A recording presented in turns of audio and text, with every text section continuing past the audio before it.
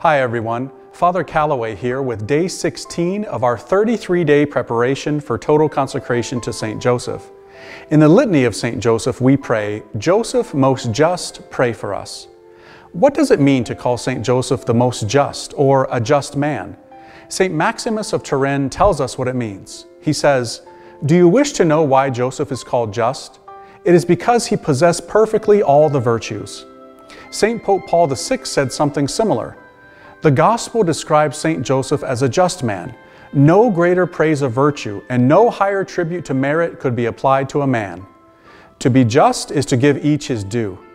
As spiritual sons and daughters of St. Joseph, we are called to be like St. Joseph. My friends, let's go to St. Joseph. Get your copy of Consecration to St. Joseph, the Wonders of Our Spiritual Father.